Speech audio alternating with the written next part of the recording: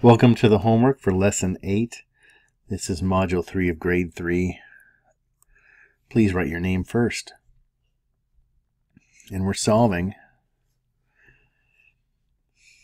some of this. There's some extra punctuation here.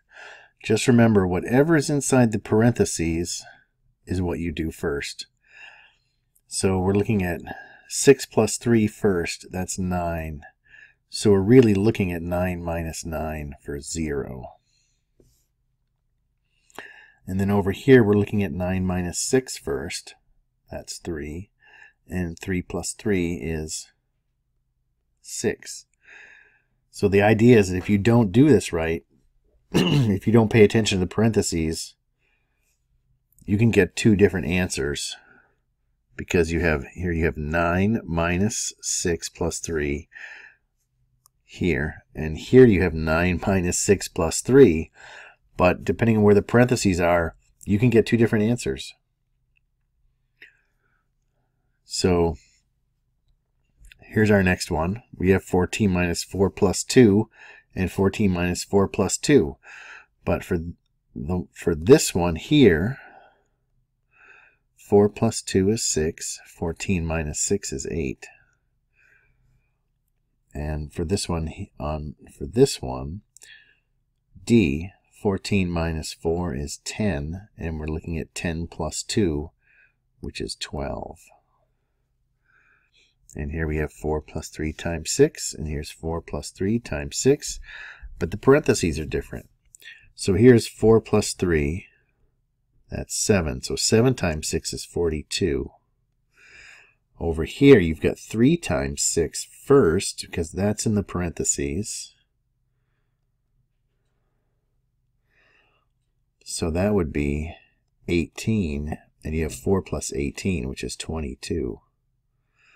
Much different. 18 divided by 3 plus 6, and 18 divided by 3 plus 6. But here you do the 18 divided by 3 first. That's 6. So you're looking at 6 plus 6, which is 12. And here you do the 3 plus 6 first. 3 plus 6 is 9. So you're looking at 18 divided by 9, which is 2. And now we're using parentheses to make these equations true. So the way to do this is guess and check. So here's what I'm going to do. I'm going to guess here. What if it's around the first two? And if it's true, then I'm done. And if it isn't, then it's around the second two numbers. It's not around the first two numbers, it's around the second two numbers. Or the first operation and the second operation. So here's 14 minus 8, that's 6. 6 plus 2 is not 4. So that cannot be correct. So I'm going to put it around the 8 plus 2. 14, the 8 plus 2 would be 10, and 14 minus 10 is 4, so that one works. All right, let's try the 14 minus 8 first. 14 minus 8 is 6, and 6 plus 2 is 8, so good. That one works. Let's try the 2 plus 4. 2 plus 4 is 6, and 6 times 7 is not 30, it's 42. So it's has to go around the other two numbers, 4 times 7. 4 times 7 is 28. 2 plus 28 is 30, so that's where it goes. Let's see if we can get this a little bit bigger. 2 plus 4 times 7. I'll try it around the 2 times 4. 2 plus 4. 2 plus 4 is 6. 6 times 7 is 42. So that's where those parentheses go. And we're looking at these here. We'll try it around the 18 divided by 3. That is 6. And 6 times 2 is 12. So that one's good. And now we're looking at the same 18 divided by 3 times 2. Well, we just did it we know if we put the parentheses around the 18 divided by 3, it's going to come out to be 12. So it's got to go around the 3 times 2. And this is 6. 18 divided by 6 is 3. And now here we have 50 divided by 5 times 2. 50 divided by 5 times 2. So let's see. We'll try the 50 divided by 5 first. 50 divided by 5 is 10. Well, 10 times 2 is not 5.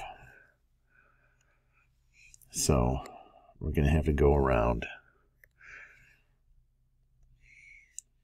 And that would be 50 divided by 10, which would be 5. So that means H, the parentheses have to go around the 50 divided by 5, which is 10. That makes the 20.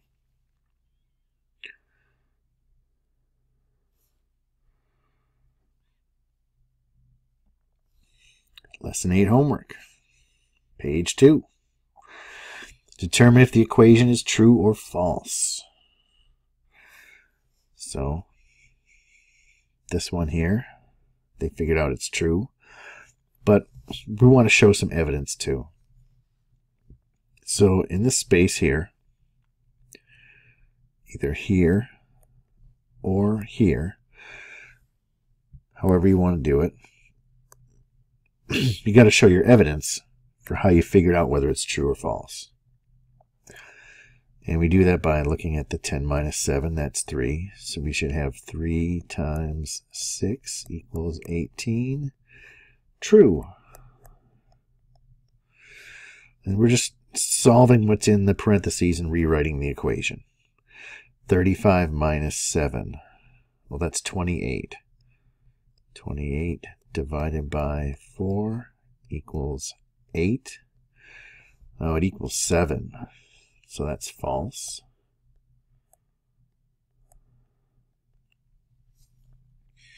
Here we've got 20 minus 13. That's 7. So the statement here is 28 equals 4 times 7. That's true. And you can see that these are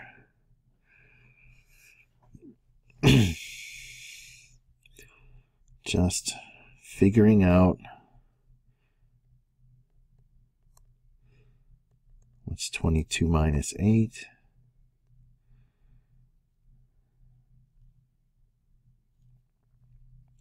That's 14.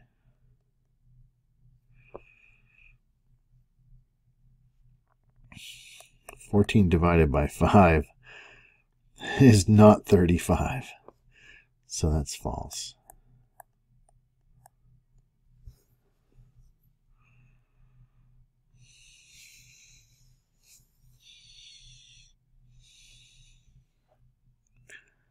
Jerome finds that 3 times 6 divided by 2 and 18 divided by 2 are equal. Explain why this is true. Okay, so you can see this is the same as 18. So you can just write that down.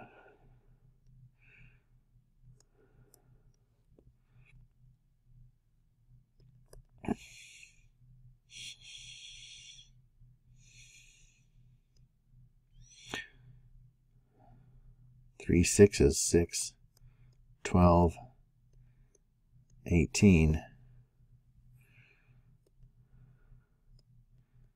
So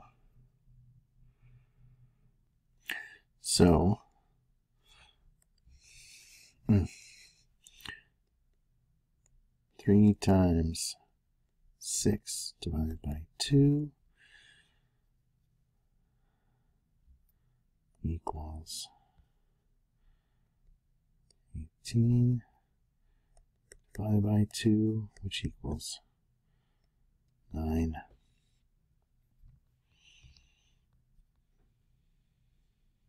Number 5. Place parentheses in the equation below so that you can solve by finding the difference between 28 and 3 and write the answer. So we want to put parentheses around this so we get 28 minus 3 out of it.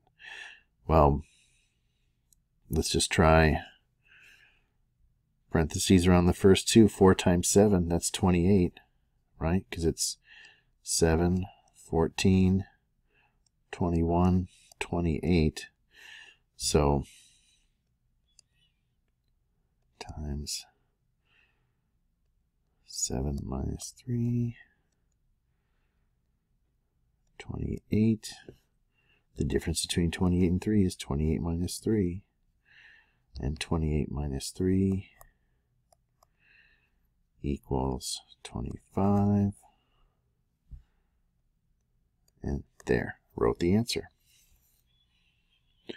Number 6, Johnny says that the answer to 2 times 6 divided by 3 is 4, no matter where he puts the parentheses. Do you agree? Place parentheses around different numbers to help you explain his thinking. Okay, so let's try it. 2 times... Oops. Let's write that over. 2 times 6 divided by 3. Let's try there. Well, then we have 2 6s, which is 12, divided by 3. And 12 divided by 3 equals 3, 6, 9, 12. It takes 4 3s. So if we try 2 times 6 divided by 3, and we do this, let's see if it equals 4. 6 divided by 3 is 2, because it's 3, 6, takes 2 3s to make 6. And then 2 times 2, it equals 4. It's the same. So I agree.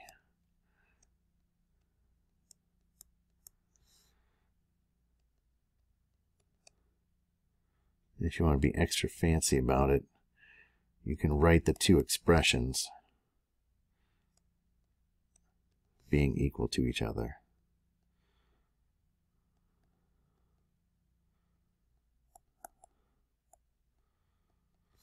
And that they both equal 4.